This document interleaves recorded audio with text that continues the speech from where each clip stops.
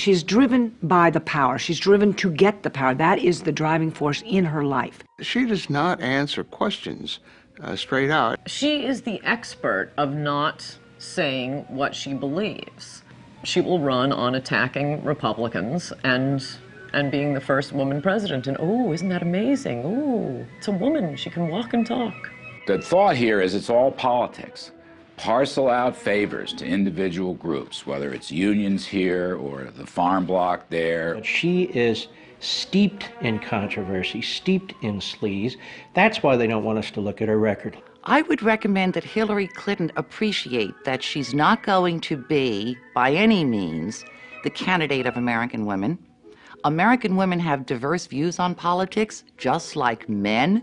At the core of almost every one of the investigations we did for 8 years, where there were problems, and I mean major problems with the Clinton administration, she was at the core of them. It's part of the Clinton method, which is say what you need to say at any given moment and rely on the lack of memory of the American public and the support of the mainstream media to support that lack of memory. Well, the 20-year plan really is that the Clintons share power. One would be president 8 years, and one would be president another 8 years over a span of 20 years, with a little Republican in between, perhaps. So in essence, what happened is that Bill and Hillary, in their mid-20s, before they ever took their marital vows, they took their political vow. You know, a lot of people ask me, do we have to go through all these old Clinton scandals again?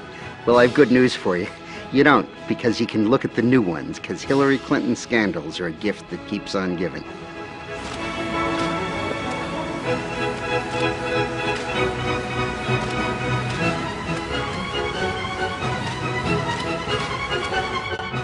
Ruthless, vindictive, Mendacious, venal, sneaky. Ideological, intolerant. Liar is a good one. Scares the hell out of me. Looks good in a pantsuit.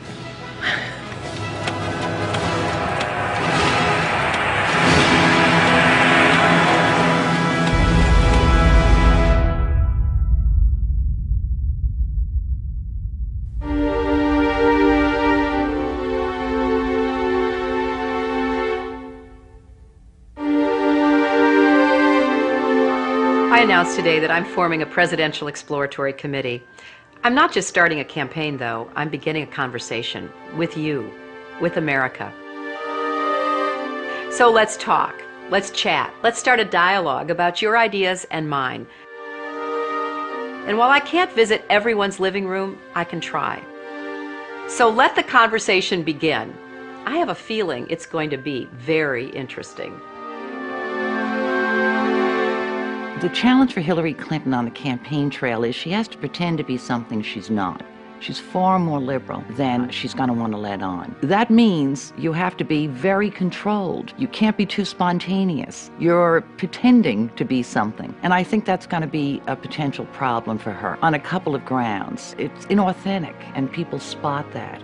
I am sick and tired of people who say that if you debate and you disagree with this administration, somehow you're not patriotic, and we should stand up and say, we are Americans and we have a right to debate and disagree with any administration. She's a person who's struggling herself with figuring out who she is, or more importantly, how she wants to present herself to the American public, because her own advisors told us her sort of authenticity and who she is issue 1, issue 2, and issue 3 for her. I don't feel no ways tired. I come too far from where I started from. She's continually trying to redefine herself and figure out who she is and project an authenticity to voters who are, of course, wondering who is the real Hillary. Hillary Rodham Clinton. Could she become the first female president in the history of the United States? Her name is known by nearly every American, but who she really is remains largely a mystery. Hillary Clinton points to her time in the White House as a large part of her qualification for the job as president. But most of the news media has conveniently forgotten that her time as First Lady was mired in controversy. The core of the controversy is how truthful Mrs. Clinton has been in answering questions, sometimes under oath, about Whitewater and other matters. She was the first First Lady to come under criminal investigation. In both Little Rock and Washington, D.C., she was plagued by numerous scandals.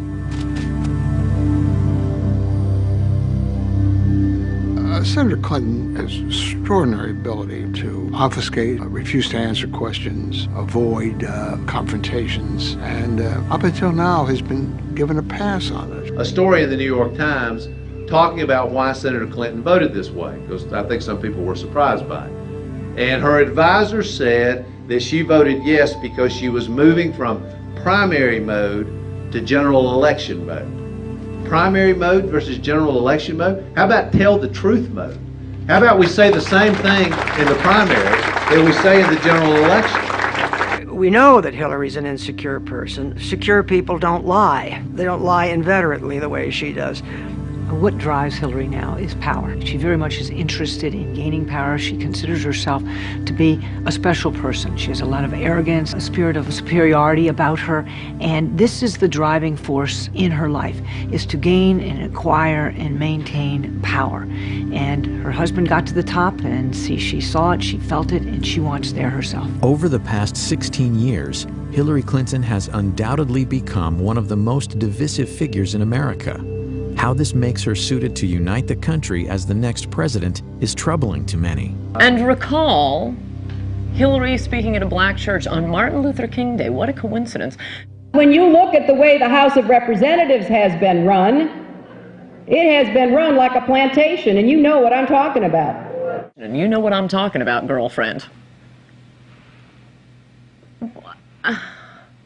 That's how she's going to get to power?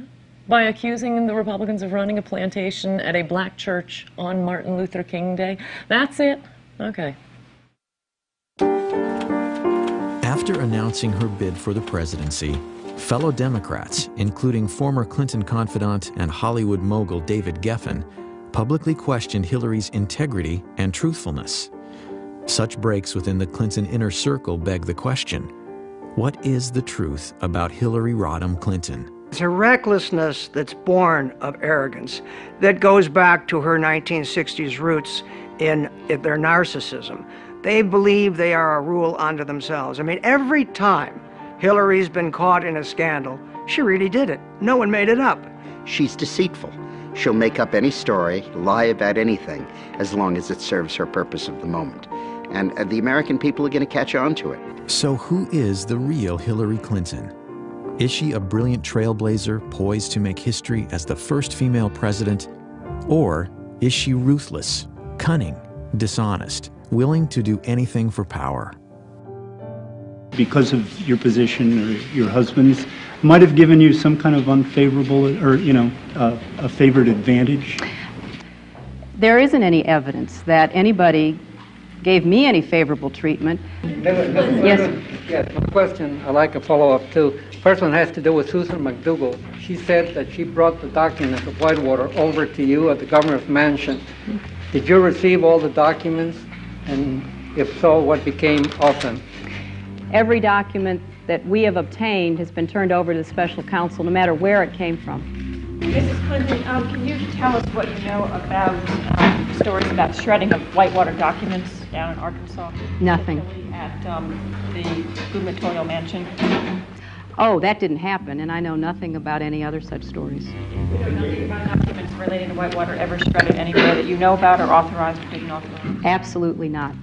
When you look at all the skullduggery in the Clinton administration, all roads lead back to Hillary. It also tells us something about the character of the American media. I mean, they carry these people. Republican with those numbers of character flaws, with that sort of behavioral problem and psychopathic psychology, could not run or be elected to dog catcher if it were a Republican. The politics of personal destruction was a phrase popularized by the Clintons in the 90s to describe the attacks by what Hillary called the vast right-wing conspiracy.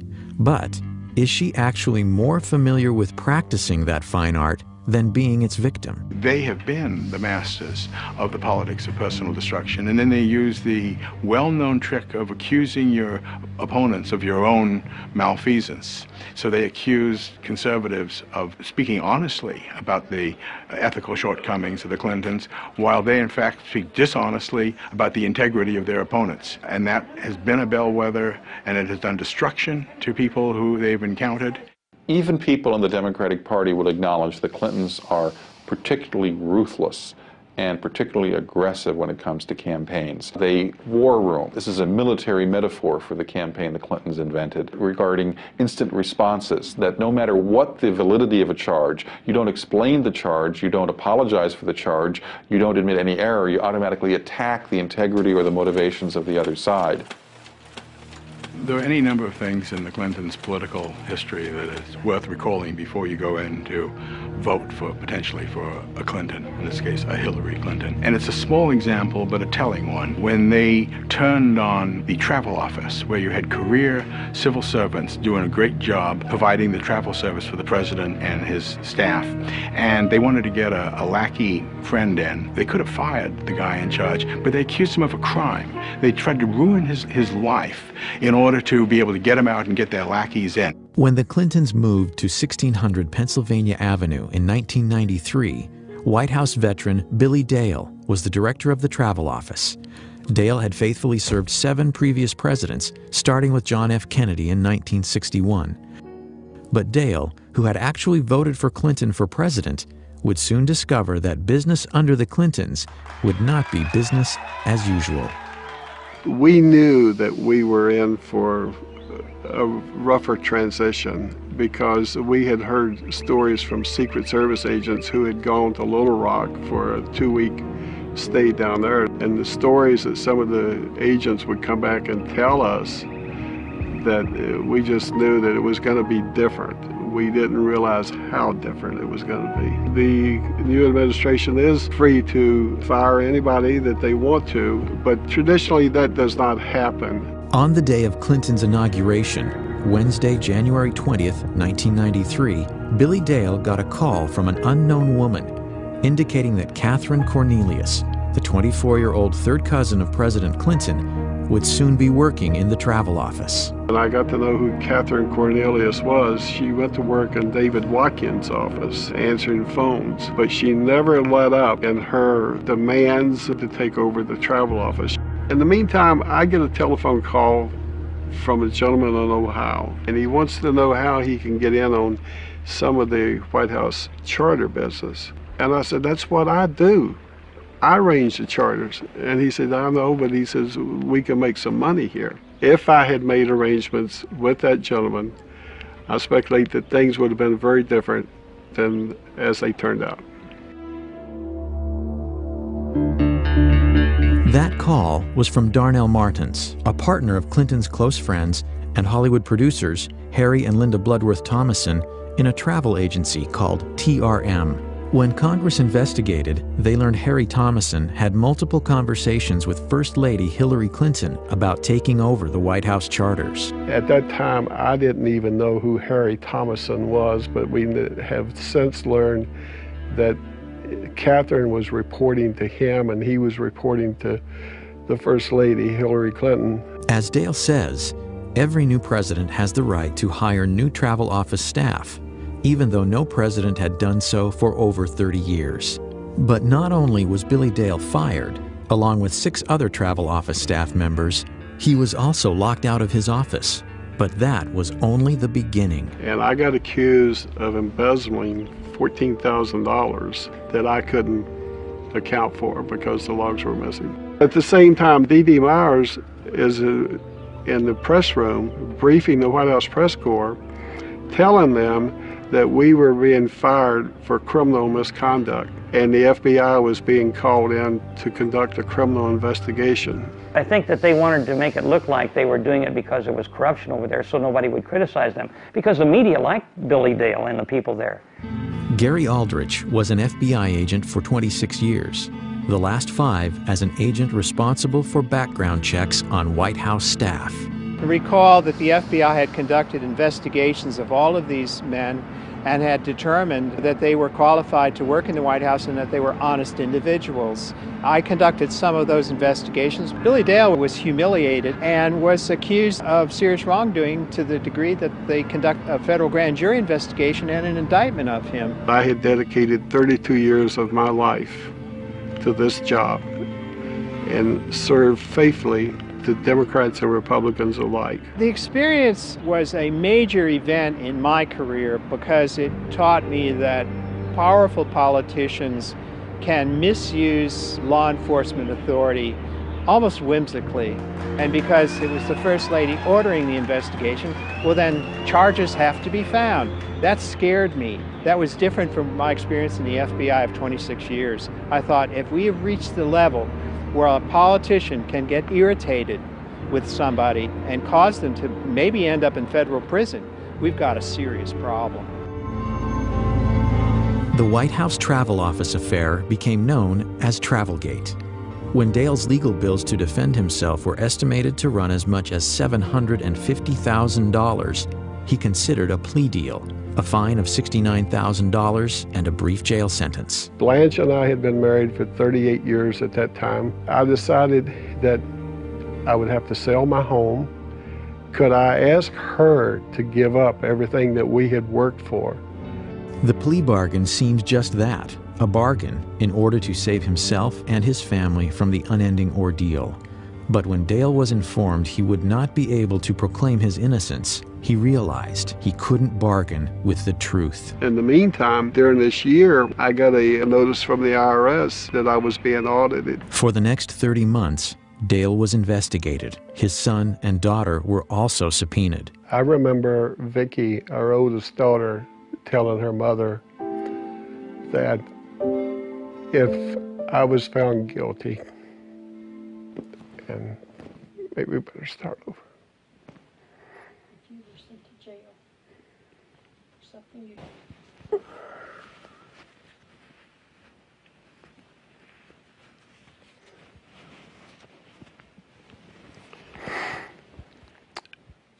I remember during my trial, Vicki, my oldest daughter, telling her mother that if I was found guilty and had to go to jail for something that I did not do, that she didn't know if she could live in this country any longer, when the government would be responsible for doing something like that to her father.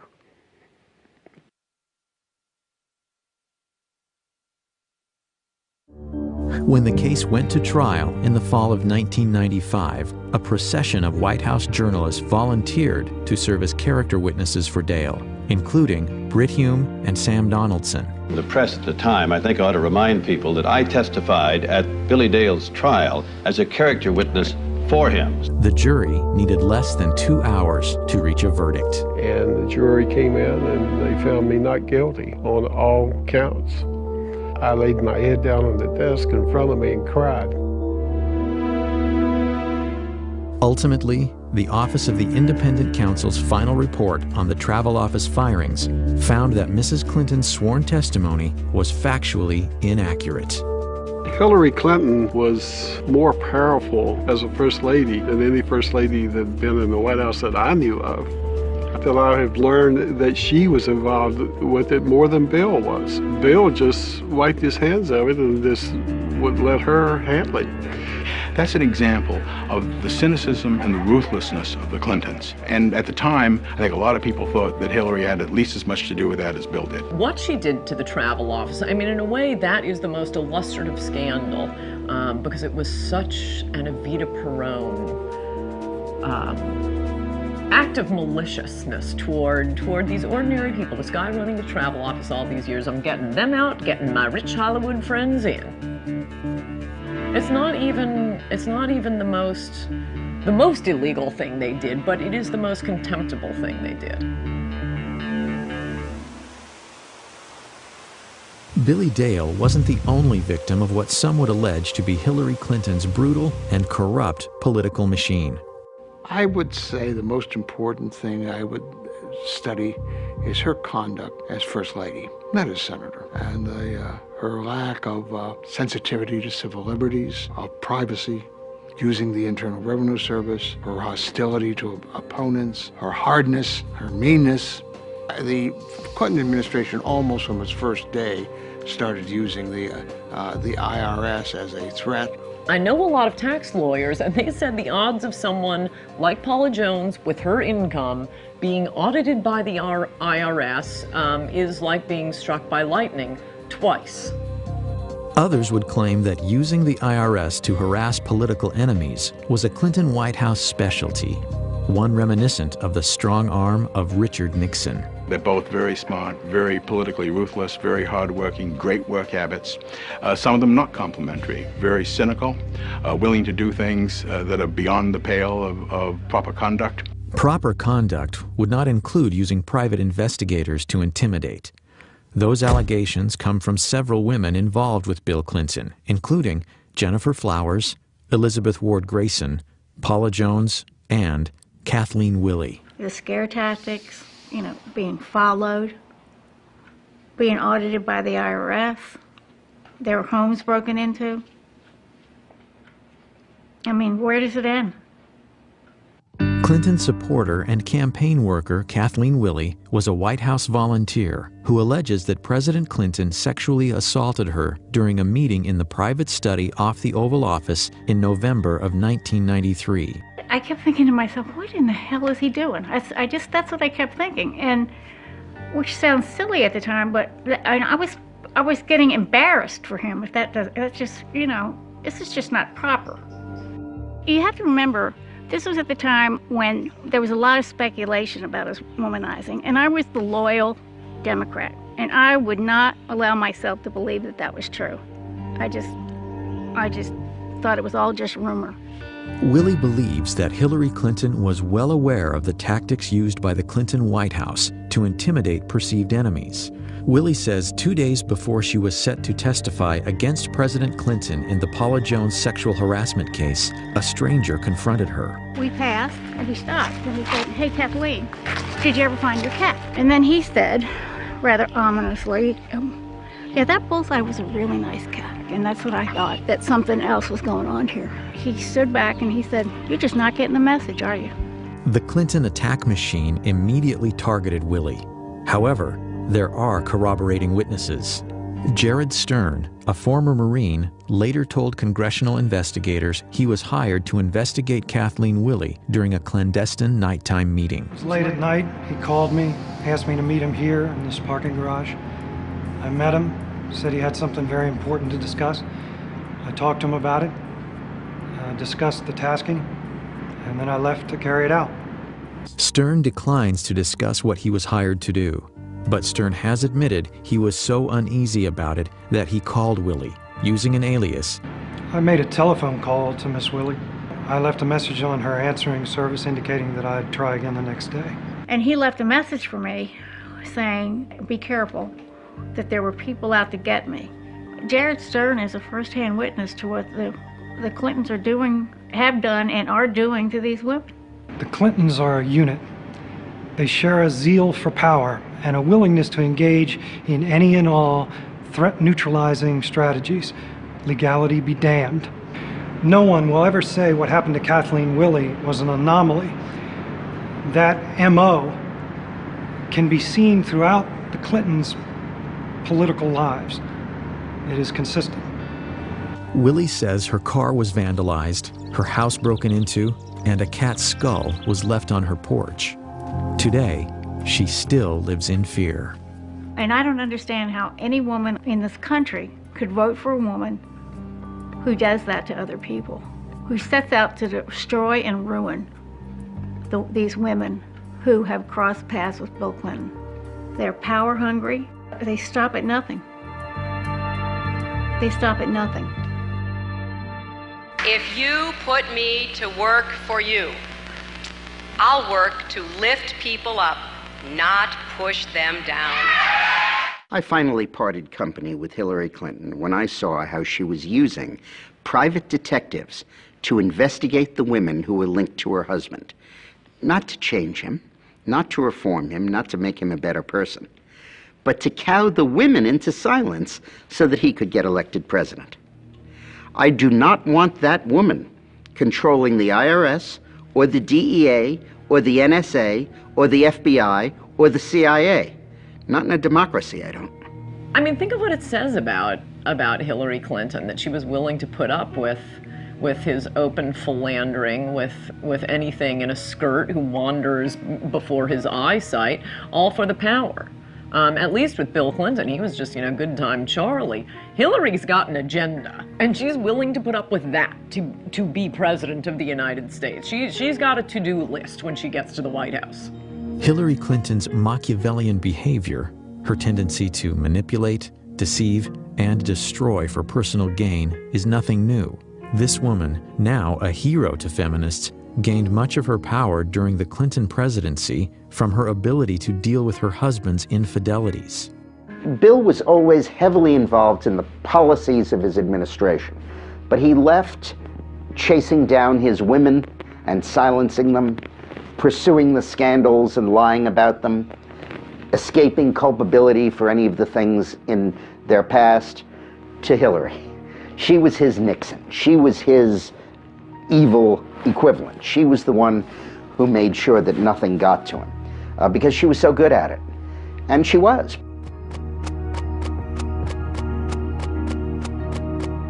Hillary's mastery of the black arts of attack politics is often skillfully cloaked in layers of deniability. But when she needs money, as all candidates do, her imprudence bewilders even her most loyal supporters. The pattern is a familiar one. Huge amounts of money are raised from political insiders, lobbyists, and special interest groups, and questions follow. In the summer of 2007, Hillary was forced to return nearly $900,000 from fundraiser Norman Hsu, who is now under indictment for running a Ponzi scheme. During the White House years, it was the dirty money of a cast of characters that included Johnny Chung and Charlie Tree, both convicted of illegal campaign fundraising. I think it was Johnny Chung that said the White House was like a subway turnstile. You put the money in and you got in. And his tokens were very large, of course. There's evidence that he collected money from a Chinese intelligence officer, and they were trying to influence our elections to gain access to decision-making powers in the United States so they would bend U.S. policy towards China. The campaign finance scandals were so extensive, 120 people either fled the country to avoid being interrogated by investigators, pled the Fifth Amendment, or otherwise avoided questions. 14 guilty pleas came out of that. This is really stunning. And it's stunning to me how the media will give her a pass and how the media pretends none of these things happen. And they accept the Hillary operatives line, which is, well, that's old news. Everybody knows about it. Let's move on. Okay, we move on. Now they're laundering money through Chinese dishwashers in Chinatown in New York. I'm a little surprised somebody in the campaign didn't flag that down and say, dishwashers, maximum contribution, or $1,000. Let's look into that a little bit. The Los Angeles Times looked into it and found that they couldn't find something like a third of these Chinatown contributors, and that they found other people who said they had no idea that they had made contributions. It looks like a clear case that somebody committed fundraising law violations, and the Clinton campaign at the least did not do due diligence to try and track that down. One case in particular highlights Hillary's hypocrisy and startling recklessness when it comes to raising illegal campaign contributions. Though most of the news media has ignored it, Hillary was directly involved in what has been called the biggest campaign finance fraud in the history of the United States. It is a story with all the elements of a bestseller: cash, cons, and Hollywood stars. And it was all caught on tape. Few businessmen have seen the career heights and depths of Peter F. Paul. I've been fortunate to spend time with some of the world's most celebrated figures of the 20th century. One of my idols was Salvador Dali. He had a big influence on the way that I directed my life. In the early 1980s, Paul, a Miami lawyer with a past criminal record, including convictions for cocaine possession and fraud, headed to Hollywood for a fresh start as a promoter and producer. After doing various projects in Hollywood, I decided after meeting a fellow who was a out-of-work model that there was an opportunity for me to prove that I could cultivate a media icon. Within 18 months, I had him on the cover of People magazine. Ultimately, it led to my first meeting with the Clintons, with Hillary Clinton, actually. In February of 2000, Peter Paul met with Hollywood charity fundraiser Aaron Tonkin. Tonkin was a celebrity-obsessed con man who in just a few years went from being homeless to one of the Clintons' top money contacts in Hollywood. Like more than a few Clinton associates from the past, Tonkin ended up in federal prison for unrelated fundraising scams. Aaron, it's Hillary Clinton. I just wanted to call and wish you well for this evening. It was a growing new relationship. I don't know where ultimately it would lead, but I suppose not in a good place because all the people that I met around them, that I dealt with in different events, have all gone to prison. And these are very close people, mainly to the president. Through Tonkin's connections to the Clintons came an interesting offer. In exchange for donations to Hillary's 2000 Senate campaign, Paul would gain access to Bill Clinton for business opportunities once Clinton left the White House. I had become a very close friend of the creator of Spider-Man, Stan Lee, and we had started a company together in late 1998. So I embarked on this effort to try to hire Bill Clinton when he left the White House as a rainmaker for the company Stan Lee Media. We had a luncheon at Espagos for 12 people who were influential in the community, and we also raised some money for Hillary. And at that point, I indicated that my plans were to hire Bill when he left the White House. She responded by saying that she would help if I became a major supporter of her campaign. In June of 2000, Paul agreed to finance what would be the largest and most lavish political fundraiser ever staged in Hollywood. It consisted of a concert, a dinner, and a reception. In my office on July 17th, I got a phone call from Hillary Clinton. Paul, who had a habit of videotaping many of his encounters with Hollywood or DC power players, says this tape is evidence of 2 criminal offenses committed by Senator Hillary Clinton. The tape seems to indicate Clinton's participation in the planning of the event, violating federal election statutes. I think that whatever it is you're doing, is it okay that I thank you? I think it's tremendous. No, you know what? We're having a good time trying to help out. Well, I'm very appreciative. It sounds fabulous. I got a full report from Kelly today when Hillary says she's not sure about what she can or cannot say, is she admitting that her input on the event could be illegal? I think that whatever it is you're doing, is it okay that I thank you? Hillary Clinton refers to Kelly. Kelly is Kelly Craighead, Hillary's senior staff assistant at the White House. Hillary's confirmation that she had been fully briefed on my progress and that she would be involved on a personal basis whenever needed, committing a violation of the federal election law. I know I talked with Chair, and she was just great. Just said, she really was excited, and I hadn't talked to her, so you had to have really done a good job selling it to her. And her reference to Cher being induced to contribute her singing services. All of them colluded to hide this from every investigation. All of the expenses that I paid for entertainment and costs of various fundraisers for Hillary were never legally reported. But what I discovered was because Hillary was involved directly, personally, and indirectly through her agent, Kelly Craighead, in conceiving the event, in soliciting the money to pay for the event, and then coordinating the expenditures for the event, clearly the two of them were violating federal law.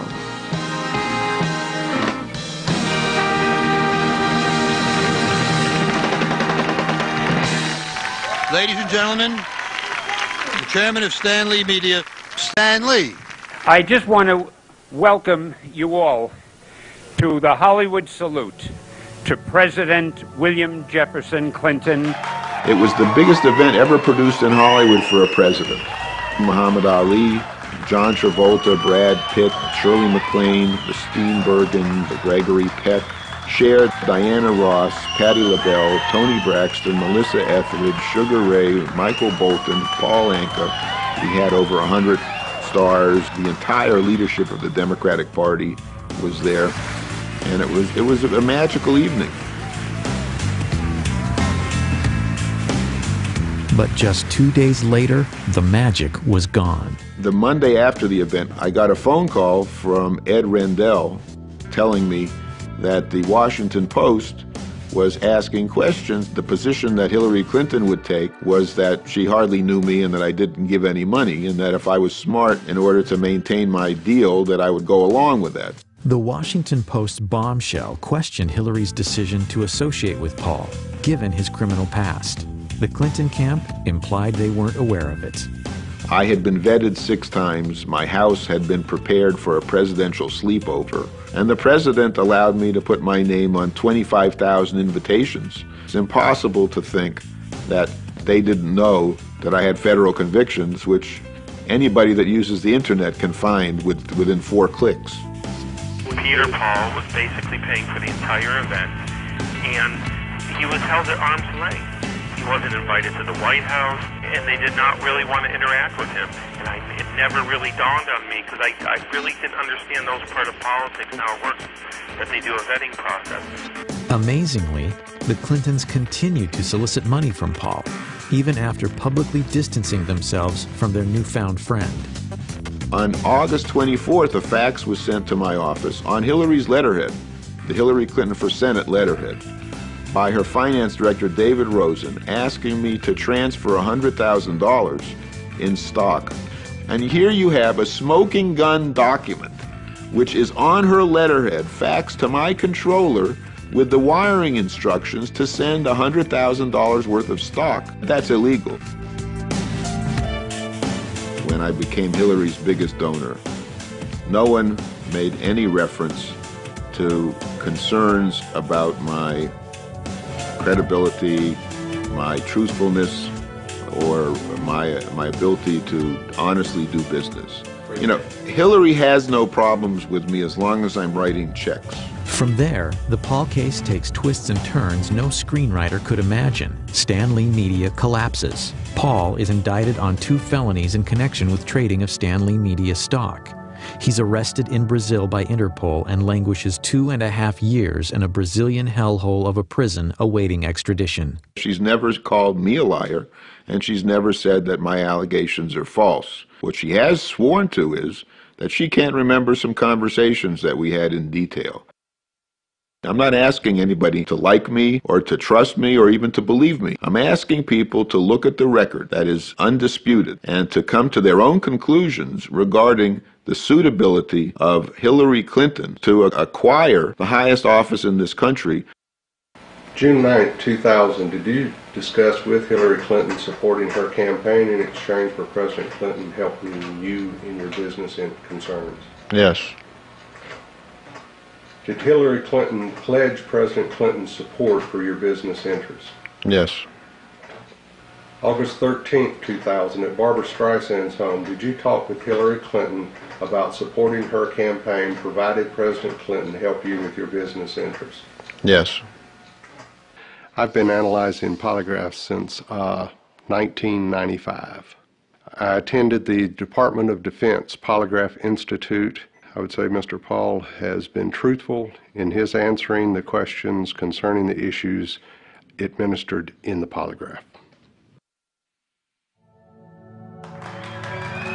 It was the most lavish affair of all.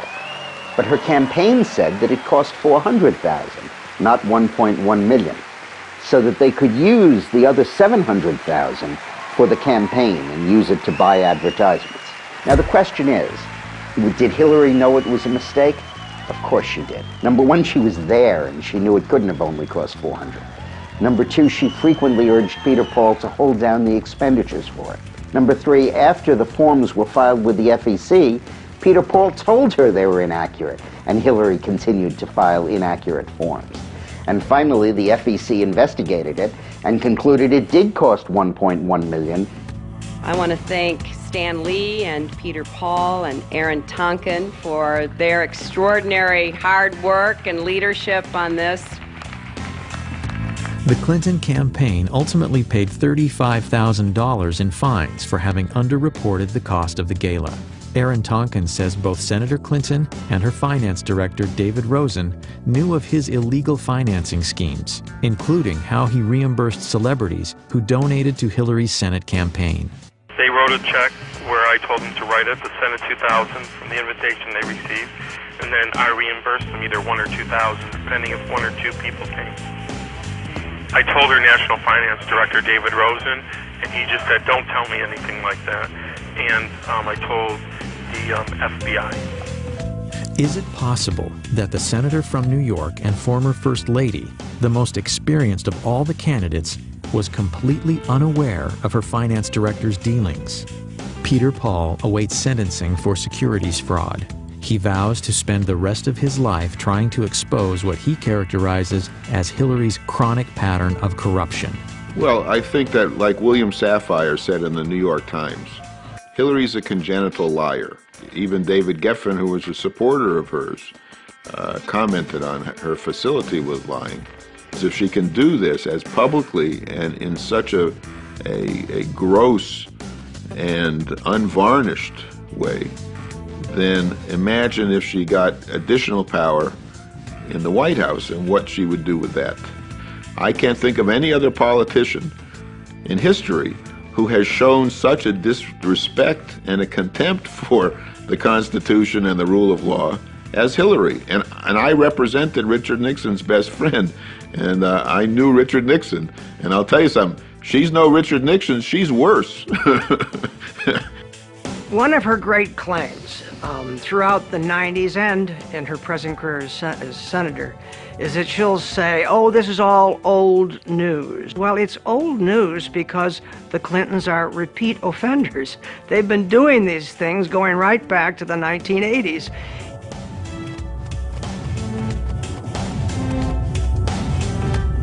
As a senator, Hillary Clinton has basically done nothing of note. She's not been a leader in national security. She's not been a leader on economic issues.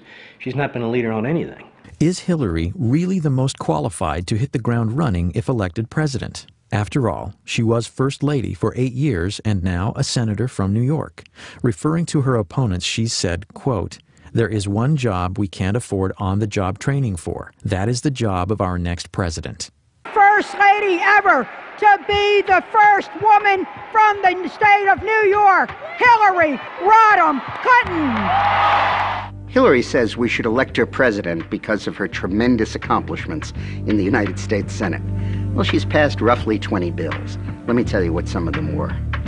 To commemorate the 225th anniversary of the American Revolution, to express our appreciation to Alexander Hamilton, to name the Thurgood Marshall Courthouse in Lower Manhattan, to honor the men's and the women's lacrosse high school team from Syracuse High School, to express the sense of Congress that Harriet Tubman, who died over 100 years ago, should have received a federal pension. But is that the legislative gravitas and qualifications on which to elect a president of the United States? Is she kidding?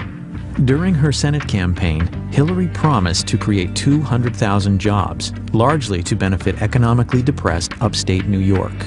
And if you help me get elected, I'll work day and night to put this plan in effect for the people and children of New York.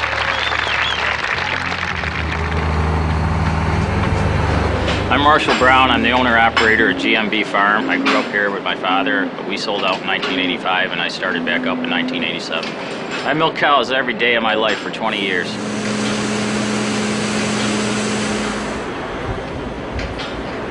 Agriculture is New York State's largest industry. I don't know if Hillary was told that when she got off the plane or not. Dairy farming is the largest segment of that. 3 years ago, Hillary Clinton came to Oswego County. She said she had a plan for the dairy industry.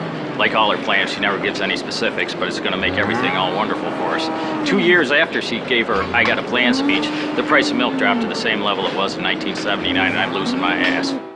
Senator Clinton's promise of 200,000 jobs for upstate New York was one of the most irresponsible statements she ever made. Because A, it proved to me that she had no clue what was wrong with upstate New York, and B, there's no way the federal government can deliver that. Should she have made the promise? Oh, sure. That's what politicians do. That's what God put them on the earth to do, is make promises they can't keep. I don't fault her for making the promise, I fault her for making bad votes in the Senate against the very tax cuts that would have helped the state of New York. No, the Bush tax cuts were the only hope upstate New York had of competing, and if New York State wasn't so burdened by heavy taxes, heavy unionism, heavy regulatory red tape, upstate New York could be doing dramatically better. Because I do have a plan. I have an economic plan for upstate New York to try to make sure that we keep our young people here, that they can have jobs in this area, they can stay and raise their children. Between 2000 and 2006, over 1 million New Yorkers moved out of the state for economic or financial reasons. Today, in the upstate town of Clinton, New York, many of Hillary's constituents aren't pleased with their senator. Well, we certainly would like more support from her in this area. I think every business would like to see more economic support. I think that she's just a typical politician. Whatever the surveys show she should be doing, she's doing. She tends to spend most of her time downstate. That's where the votes are primarily, and sometimes we feel forgotten up here. She cares more about her consumers, her food stamps, her welfare programs than she does the American farmer that's producing the food. When the American farmer is eligible for food stamps, there's a problem. Which I am. As a presidential candidate, Hillary has made other promises that may also prove difficult to keep. My plan does not create a single new government department, agency, or bureaucracy. It is not a government takeover of health care. It is a public-private partnership that provides more choices. Her sweeping health care reform proposal comes with a price tag of nearly $110 billion per year. Anne is going to pay more. You are going to pay more. People with jobs will pay more. That's why she's so popular with women with needs, but not so popular with women with jobs. Hillary's first effort to socialize health care came in 1993 during her husband's first term. Widely perceived as a disaster, many say it provoked the Republican Revolution. I mean, certainly you have to ask whether or not she's learned a lot from that experience. It was a failure. She knows it was a failure. It was a very embarrassing failure for her. Where have you seen the government make anything more efficient and less costly and more effective by its presence? Where have you seen that? As I've said on many occasions, I still have the scars to show from what we tried to do back in the first 2 years of Bill's administration. The effort to kill Hillary Care was really good common American sense. Americans know a bad fish when they smelled one. Everything Hillary wants for America is what Canada does for all of its people, any one of whom that has $5 extra in their pocket comes across the border to the United States for health care services. I think it's worth remembering, after her health care fiasco, the Clinton team put us aside. They gave her ceremonial duties thereafter. She was more like a Pat Nixon than she was like an Eleanor Roosevelt from mid-94 onward, because Bill Clinton's professionals recognized she'd made a hash of the one big policy she'd been given. She was essentially out of the White House in 95, 96. And I know because I was there most of that time. She was visiting China. She went to 70 foreign countries. She wrote a best-selling book, did book signings. Then when the Lewinsky scandal broke, she came back to Washington, and in 98 and 99 led the effort to keep her husband in office, and in 99 and 2000 spent her time running for the Senate in New York. Many Americans believe our healthcare system needs improvement. But what is Hillary's solution? Hillary is really the closest thing we have in America to a European socialist. She really believes that government should vastly expand its efforts in the areas of healthcare and education, and she wants to increase taxes to do it, from 33% as it is now, up into the mid-40s and high 40s as it is in France and Germany. I'm going to take $10 billion away from a lot of these industries, starting with money from the HMOs that are getting too much out of Medicare, starting with the no-bid contracts for Halliburton, starting with the defense industry that needs to be pared down and reined in. I've been very clear about that. And as she talks on the campaign trail, her purpose of government, as she sees it, is to remold society for the common good. The common good in this case means government. It means Washington. She wants government to be in control. She wants government to direct the economy. The other day, the oil companies reported the highest profits in the history of the world. I want to take those profits and I want to put them into a strategic energy fund. She expects to use the government to become extremely involved with the lives of the people in this country because government knows best. So when she talks about nationalizing health care, she's not kidding. She's been at this now for 10 years. She wants to take over the health care system. What might Hillary's healthcare plan look like? Welcome to Yuma, Arizona. In my practice, about 70% of the care is paid for by Medicare, federal government, and another 20% is paid for by the state. So essentially, we're a very socialized medical community here. But with so much free health care available from the state and federal government, abuses are inevitable. One of my favorites is a patient of mine who was actually a drug runner. His books didn't tally, and to teach him a lesson, they blew a hole in his foot with a shotgun down in Mexico. Well, he went to the closest medical hospital in Mexico where medical care was free, and they were going to amputate his foot. So he hopped up to the border, literally, and at that point demanded an ambulance, which by our emergency medical laws we have to supply. So we got an ambulance to him, we brought him to our emergency room. I asked him, I said, let me guess, this guy's insured, right? And my friend said, oh, actually, he has Medicare. This guy's been wanted for years on 4 federal warrants. We're giving him his Social Security check every 2 weeks. Critics say Hillary's healthcare overhaul is not unlike what citizens of Canada or the UK now experience. Yes, much of it is free, but is there a catch? The waiting lists get longer and longer. You can wait 6 months to see a specialist. That's socialism. When you're standing in a line, waiting and waiting, that's socialism. I'm thrilled that universal health care is back on the national agenda. You know, as we remember back in 93 and 94, we tried to come forward with the plan. We weren't successful. I have the scars to show for that experience. Medicine should be between one physician and the patient, not between an army of bureaucrats and the patient. If people give their health to the government, what does the government not control? The federal government from 3,000 miles away is not your doctor. Hillary's health care is one of the few Clinton campaign platforms that contains specifics. But on other issues important to Americans, what does she believe? But on specific issues, I've come out with very specific plans. With respect to Social Security, I do have a plan. But personally, I am not going to be advocating any specific fix until I am seriously approaching fiscal responsibility. Do you, the New York Senator Hillary Clinton, support the New York governor's plan to give illegal immigrants a driver's license? I did not say that it should be done, but I certainly recognize why Governor Spitzer is trying to do it. No. You said yes. No. You thought it made sense to do it. No, I didn't, Chris. It makes a lot of sense. What is the governor supposed to do? Do I think this is the best thing for any governor to do? No. Obviously, she hadn't been coached on. And if she's not coached, she's, despite the fact that she's intelligent, she is so insecure and so loathes the give and take of real politics that she just seizes up. And she sure seized up when those questions were asked her.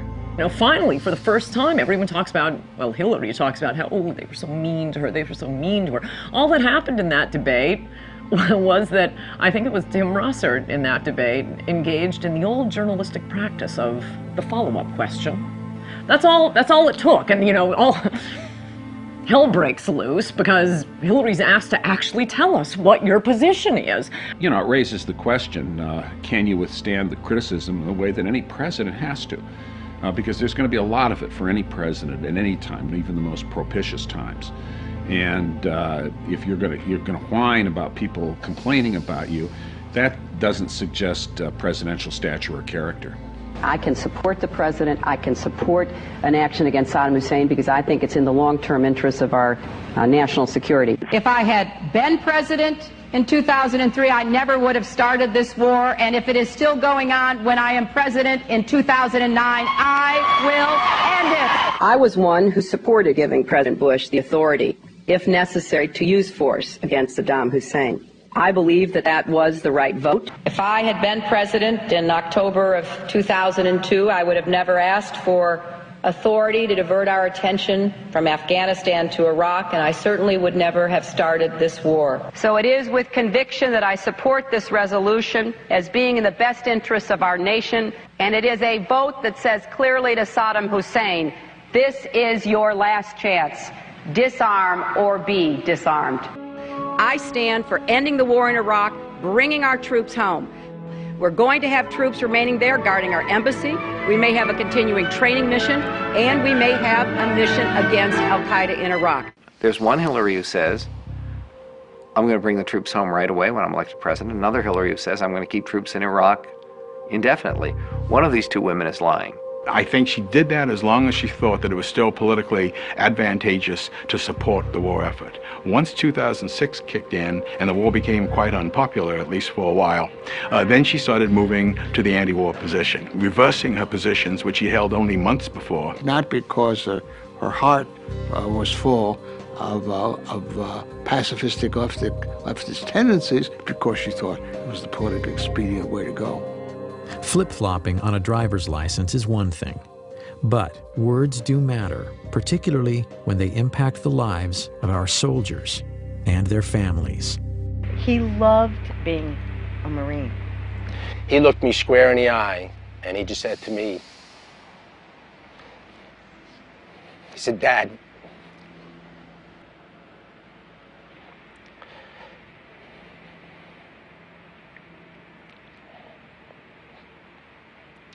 he said, Dad, what could be better, what could be more honorable than to serve your country? It was at that point where he became my hero. In January of 2007, Senator Clinton visited Iraq. While there, she did an interview with ABC News, stating, I don't know that the American people or the Congress at this point believe this mission can work. And in the absence of a commitment that is backed up by actions from the Iraqi government, why should we believe it? Because I was in Baghdad at that time, and we talked about that. I'm thinking, what the heck goes through the minds of our military that are out on those front lines, the Ramadi, the Fallujahs, out walking the streets of Baghdad, Hadifas, and throughout Iraq, putting their life on the line every single day and hearing something like that. It's just so demoralizing. Robert Buzz Patterson served as the president's senior military aide in the Clinton White House. Distinguished service in the Air Force, including combat missions, and his regular interaction with the First Lady gave him unique insight about the potential future commander-in-chief. They see that when Mrs. Clinton says something stupid about the war, or Harry Reid says the war is lost, or Dick Durbin calls them war criminals, that is played immediately on Al Jazeera and Al Arabiya overseas. That does nothing to support the troops. All it does is embolden the enemy to believe if they can hang out a little bit longer, they win. It's very hard to believe her because you don't know what the next day she's going to say, and you know that it's terrible. Everybody from a four-star general to a private understands what it means to be a leader, what it means to have moral backbone and discipline and integrity. And the military saw none of that during the 1990s and does not see that any of those attributes in Mrs. Clinton today. If we do pull out and we do not complete this mission, my son's sacrifice would have been in vain, along with the other fallen heroes. If a legislator does not like the war and decides enough already with this war, then cut off the money. They're entitled to do that. But above all, it's not up to a legislator to try to outguess military strategists. That's not their job. So you say again, okay, well, she's flipping, she's flopping. No, she's not flipping and flopping. She is lying. She will not take responsibility for calling and asking our good, brave soldiers to put their life on the line. She will not take responsibility. Every Democratic candidate, they all want to just get out of Iraq, just whatever it takes. When the fact of the matter is that you can't have good security in Iraq until you've dealt with, at a minimum, Syria and Iran, because they're the ones who are arming, training, and running a lot of these terrorists. The war on terror isn't the only issue where Hillary is trying to have it both ways. When it's politically expedient, Hillary campaigns on her husband's presidency. But when the polls say otherwise, she abandons their record. But she can't be as selective in terms of, cherry picking and making determinations that she's now suddenly the face of foreign policy, that she, shaped economic policy, except for the stuff that didn't work out, in which case that was somebody else's problem or somebody else's fault. Ladies and gentlemen, you have just heard a stunning illustration of my real campaign slogan. Buy one, get one free. This is as much about Bill Clinton as it is Hillary Clinton. I mean, for purposes of this election, it's one and the same. Buzz Patterson carried the nuclear football for President Clinton. While serving in the Clinton White House, he learned firsthand about the former First Lady's qualifications.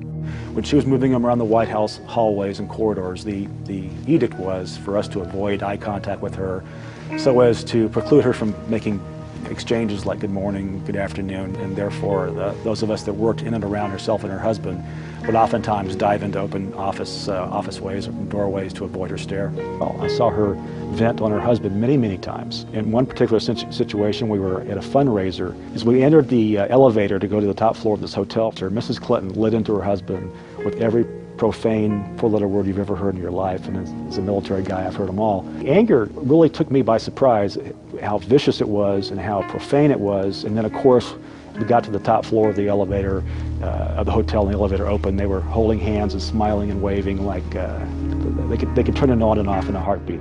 Both Clintons are well aware the war on terror could be the key issue in Hillary's run for the presidency. Both have been quick to fault the Bush administration for failing to prevent the 9/11 attacks, while absolving the Clinton White House of any missed opportunities. There were many times, 8 to 10 that I'm aware of, in the 1990s, that we either had a chance as a country to capture bin Laden or to kill him, 8 to 10. And every time we had a viable opportunity, Clinton chose not to pull the trigger. And I'm certain that if my husband and his national security team had been shown a classified report entitled Bin Laden Determined to Attack Inside the United States, he would have taken it more seriously than history suggests it was taken by our current president and his national security team. Patterson says that's laughable. He says President Clinton was briefed by multiple U.S. intelligence agencies of al-Qaeda plans to attack the United States. We knew about the potential. Nick specifically pointed to the possibility of using hijacked airliners into the Pentagon, CIA headquarters, and it also talked about New York City. Cyrus Nowrasteh is the award-winning writer-producer of the ABC miniseries The Path to 9/11. Though his movie takes aim at both the Clinton and Bush administrations in the days and years prior to 9/11, Nowrasteh says he and his film were targeted by the Clinton machine. There was a huge coordinated campaign to discredit the movie and me and get Disney ABC to pull or recut the movie. In the weeks just prior to air, Nowrasteh's home address and email were posted on various pro-Clinton websites. I got death threats at my house, I got hate mail, and they said about basically trying to destroy us and stop this thing from airing. Intimidation included 5 senators led by Harry Reid sending a letter to Disney ABC threatening to revoke their station licenses if they didn't pull or recut the movie. You gotta understand, these phone calls, the threats on the internet, these bloggers, all of these people out there, none of them had seen the movie. This was all political spin, and it was generated by ex-President Clinton from his offices in Harlem, where he met with all of these bloggers to specifically discuss countermeasures against the ABC broadcast, The Path to 9/11, and how they could get it pulled from the air. Disney ended up cutting about 3 minutes from the over 5 hours of the broadcast. So I'm going to show that to you now. They have the compound surrounded, they know where bin Laden is, Mr. Berger, is this something and what they need to do is coordinate with Washington, so they're on satellite phone communication with Sandy Berger, Richard Clark, George Tenet, et al. From Washington to basically get the final green light to go ahead with this operation. Our people are in place. Now, it's been confirmed that Osama bin Laden is in the building on the site. You are the National Security Advisor. Can't you give the order? Look, George, if you feel confident, you can present your recommendation to the president yourself. So if it all goes bad, it comes down on my head, like Janet Reno in Waco. The buck stops down the hall.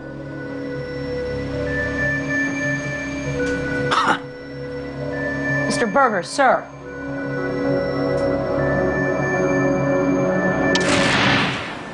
Unbelievable. Did they abort us? Yes. It's shocking that ABC would bow down to Bill Clinton on the path to 9/11. It's shocking that Bill Clinton would ask. You can't imagine Walter Mondale doing that. I don't even think you could imagine Jimmy Carter doing that. President Clinton has said he never got that close to getting Osama bin Laden. But national security experts have said on the record that the path to 9/11 was accurate. The path to 9/11 got it right. That's why they were upset. We exposed the hot button truth that they've been trying to bury for years. The $40 million project was a rating smash with nearly 28 million viewers. It later received 7 Emmy nominations. But if you want to catch The Path to 9/11 on DVD, you can't. ABC Disney won't release it. Why would they pass up millions of dollars in DVD revenue? I think the initial attacks were really about President Clinton's legacy. However, now, a year later, with the DVD being suppressed, I think it has become about Hillary's run for the White House. All I can say is what the exec at ABC told me, which is if Hillary wasn't running, this wouldn't be a problem. Hi, Mr. Berger. How are you doing? Hello, everybody. I have just a brief statement. Last year, when I was in the archives reviewing documents, I made an honest mistake. It is one that I deeply regret. Former Clinton National Security Advisor Sandy Berger pled guilty to stealing and destroying highly classified documents from the National Archives and lying to investigators. I might say it seems Sandy walked out of the National Archives with some PBDs in his BVDs and some classified docs in his socks. I was surprised and astonished when I learned that he had taken documents out of the National Archives, stuffed them in his socks. I have written that the only reason Berger might have done this was at the behest of Bill Clinton or someone of similar stature who wanted information or, single copies of unique copies removed from the archives. The papers reportedly revealed Clinton's response regarding the Millennium Bomb plot and Sudan's offer to turn over bin Laden in 1996. But because Sandy Berger destroyed these critical secret documents, the American people may never know the truth about these events or the Clinton administration and 9/11. The documents that he stole pertain specifically to the sequence in the miniseries that they were upset about. I believe they are criminally guilty of distorting history. There was a smoking gun in there in terms of what the Clinton administration knew about bin Laden. Sandy Berger had a mission. That mission was to go in and clean up history, clean up mistakes, destroy any evidence of error or culpability to actions that led to 9/11. He accomplished that. He basically paved the way for her to move forward and give Bill a free pass. I mean, it's that simple. Sandy Berger was fined, lost his security clearance for 3 years, and was disgraced, especially in Washington. But he has resurfaced. Reportedly, Berger is now an advisor to the presidential campaign of Hillary Rodham Clinton. It's either that he's really good at foreign policy, which I doubt, or he knows something, or they owe him, and I think that's what it is. Do I think he should be advising Hillary Clinton? I think he's a perfect candidate to advise Hillary Clinton. He's sleazy, he broke the law, he will do her bidding. He should be her chief of staff, as a matter of fact. Hillary is tough on terror as long as it's popular. But once again, the real Hillary Clinton remains a mystery. We went through all the speeches that were posted on her website, some 200 of them, and there's no speech that's about counterterrorism or talks about the threat to the homeland. Whatever Mrs. Clinton took away from the 9/11 experience is now slipping away. Or perhaps she never meant it in the first place. But as far as I know, Senator Clinton simply has not wanted to discuss with clarity and certainly with the kind of authority you would expect from a now senior member of the Senate Armed Services Committee, that we are at war with a totalitarian ideology. I'd like to see a president in either party who is going to be honest about the nature of the danger and willing to stand up and say this is what needs to be done, even if it's not popular at the moment. She doesn't seem to have any instinct to be able to do that, whatever her high intelligence might be. Who is the real Hillary Clinton? Clinton scholars and writers hoping for an answer were shocked to learn that, despite Freedom of Information Act stipulations, after 3 years, the Clinton Library has only released 0.5% of its records. This is the mentality of a tyranny, and yet the media treats this as if it's no big deal. It is a very, very big deal. We paid for those documents at that library. Much of our money goes into that library. It's a federally run operation. The Clinton Library is known locally as Little Rock's Fort Knox. Nearly 2 million pages of records covering Hillary's years in the White House are locked away, clouding her role in policymaking. Over 300 Freedom of Information Act requests are pending. Well, that's not my decision to make, and I don't believe that any president or first lady ever has, but certainly we'll move as quickly as our circumstances and the processes of the National Archives permits. This idea they're claiming now that we're trying to release them, we're trying to as fast as we can, but the library just won't let us release them. You want the papers released, order the papers released. They're your papers.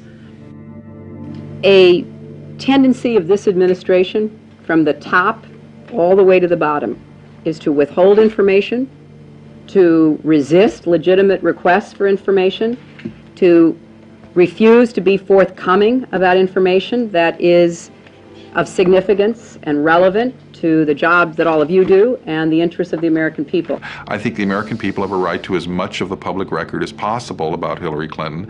Those records should be released before the 2008 election so we can learn a lot more about exactly how much influence she had in the White House, what her positions were in the White House, and how she acted in the White House.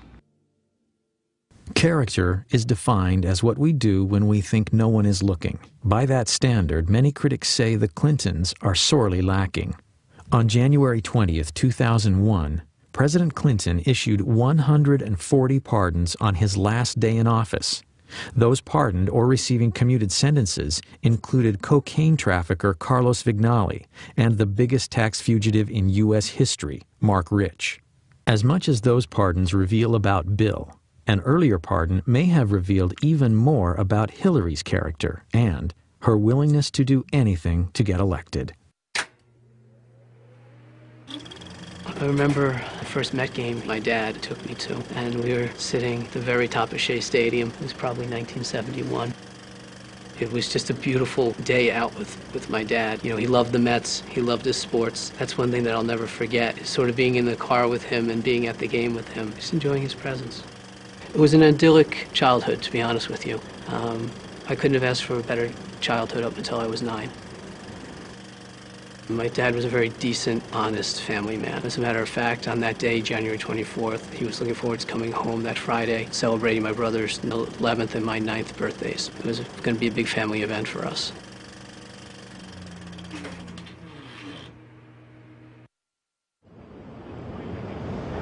Fraunces Tavern has an extraordinary place in American history.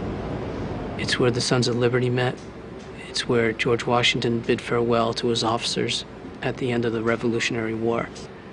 And it's also the place where Frank Connor, my father, was murdered in 1975. On January 24th, 1975, I was working as surveillance on the west side of Manhattan, and the sirens started to go off. Just an endless stream of fire trucks, police vehicles going down to the southern end of Manhattan. A short time later, turning on a radio, easy to find out that there had been a bombing at Fraunces Tavern. Nobody dreamt that this was a daytime bombing of a restaurant in New York City in the United States of America, because it simply was not the sort of thing that happened in America. The senseless bombing had been perpetrated by what was arguably the most active terrorist organization in U.S. history, the FALN. But in 1975, the FALN was a newly formed, previously unheard of organization that through deadly violence advocated complete independence for Puerto Rico. I kept hoping and thinking that maybe he's under rubble, trying to get through and there's a mistake. It really didn't happen, that he was okay. My mom says now that all she wanted to do was run. She wanted to run out the door and keep running. I remember I was a little tiny 9-year-old, and I was one of the guys that picked me up, and I was sort of punching him in the back, not knowing how to react to something like that.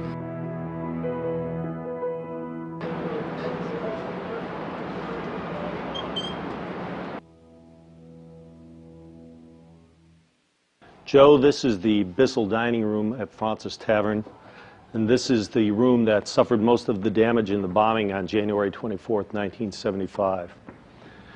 The bomb was placed actually just on the opposite side of these doors. Waiters and some of the other witnesses remember seeing somebody come through this door carrying a large duffel bag. He looked around the room. One of the waiters was about to approach him and tell him that he had to leave when he stepped back out. Apparently left the bomb outside. This was a typical FALN device. It was a quantity of dynamite, included propane tanks, which was one of their trademarks in building their bombs in the early days, and a simple timer, a wristwatch altered to serve as a timer to set off the device. So he knew when he placed it that essentially the people that he had seen were going to feel the impact of it. Absolutely. He knew that he was committing mass murder, no question about it. Where would my dad have been sitting in relation to this table?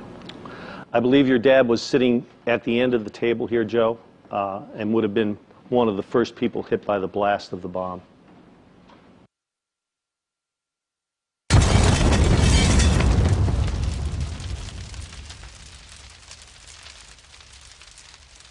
Joe, the bomb being just outside this door here, when it functioned, much of the blast came, of course, through into this room, knocking down this door, and that shock wave would have taken everything in the room and just made missiles out of it. So you have victims that have pieces of glassware, pieces of silverware pushed into their bodies as a result of the blast.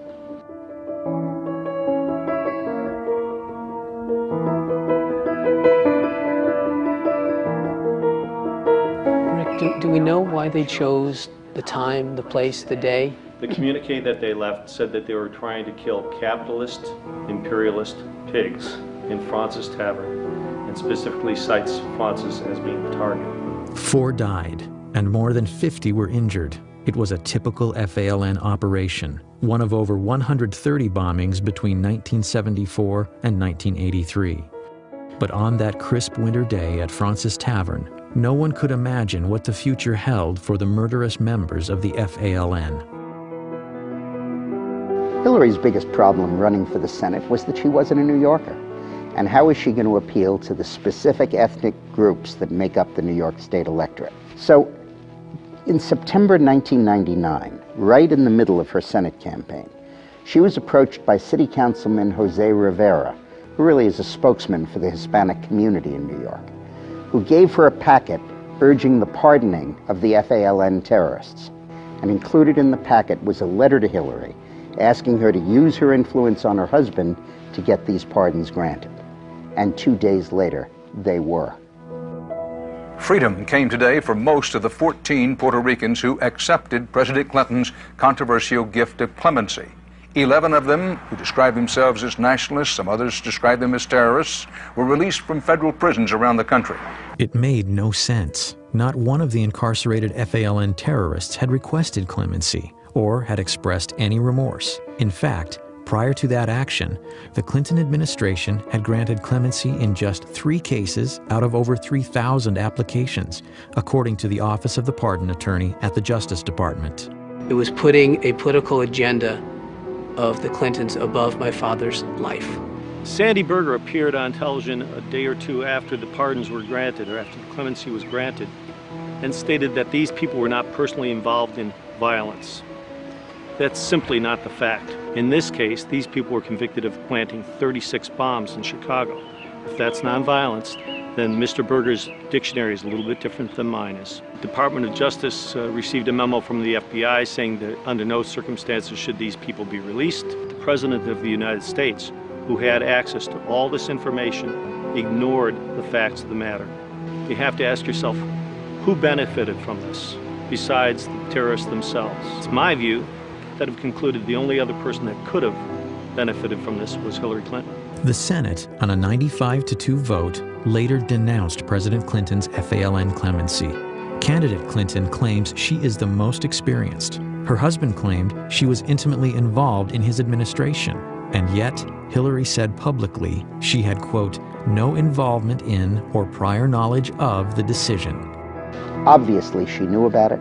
Obviously she asked Bill to do the pardons, and obviously when she says she knows nothing about it, she's not telling the truth.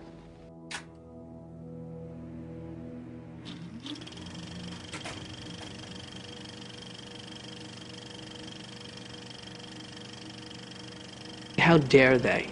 My father was a decent, honest family man, and he was being forgotten or used as a political pawn by those people who didn't have his decency, didn't have his family values, and wasn't the kind of man that my father was. We've had only 2 father-son presidencies in the history of our nation. We may be on the verge of the first husband and wife commander-in-chiefs. Historically, Americans have never been keen on dynasties. So it's worth remembering that a vote for Hillary is a vote to continue 20 years of a Bush or a Clinton in the White House. American people deserve to know that their presidency is not for sale, the Lincoln bedroom is not for rent, and lobbyist money can no longer influence policy in the House or the Senate. The problem with nostalgia is what we tend to do is you only remember what you like, and you forget the parts that you didn't like.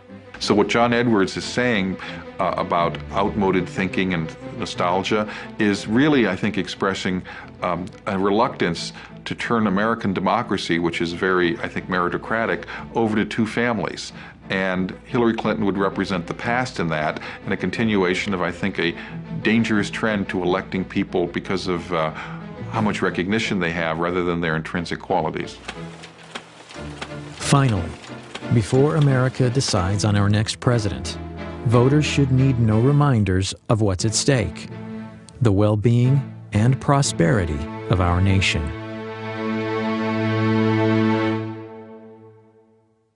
We uncovered a radio show that Eleanor Roosevelt, her heroine, did in 1934. Eleanor Roosevelt was asked during the show, when will a woman become president? Her answer, when a majority of the American people have trust and confidence in the integrity of her. And that's the challenge that Hillary faces. It's been said, and I agree with it, that this is the most personal political choice that Americans make. We're very interested in their personality traits, their person that they could trust, that they would like. That's where I think Hillary Clinton as a candidate has great defects.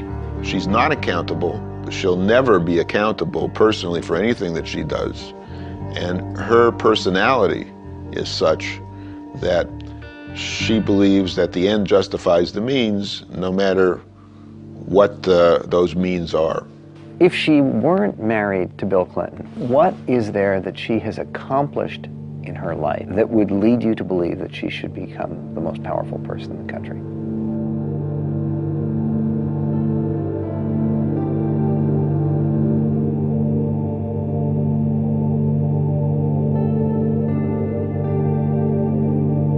Which candidate is most likely to be able to be successful in protecting us from the threat from radical Islam? That is the central crisis of our time. If she reverts to form, Hillary Clinton will likely be in the future what she has been in the past, which is a person, a woman, a politician of the left. And I don't think that's going to be good for the security of the United States. She can't favor English as the official language of government, has said she can't favor it. 85% of the American people favor English as the official language of government. I think there are a number of big issues where you'd have a very clear contrast. She favors liberal judges. 91% of the American people favor the right to say one nation under God. The bigger this campaign is, the bigger the choice is, the more trouble she's in. What will be important, though, and this is some baggage she has to deal with, is the idea of a co-presidency, the idea that Bill Clinton will be back in the White House. Because I think when he left the White House, people had had enough. I can't imagine that Americans want to go back to the 90s and the country being dragged into this ugly, dysfunctional family drama.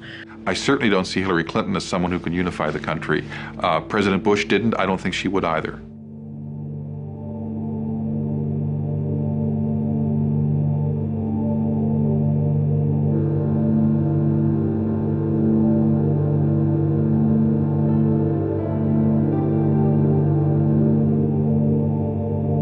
I think that we're at a very critical time in this country that requires leadership.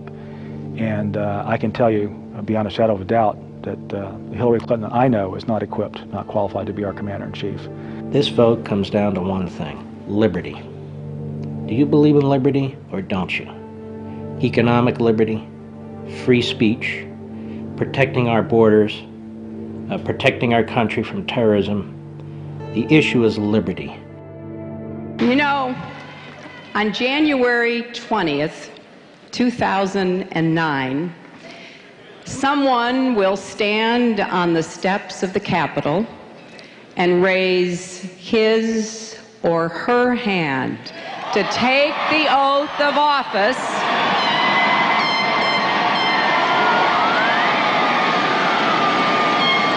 as the 44th President of the United States of America. We must never underestimate this woman. We must never understate her chances of winning. We mustn't be lulled into a state of security and complacency by the newfound moderation that she likes to talk about. And we must never forget the fundamental danger that this woman poses to every value that we hold dear. You see, I know her.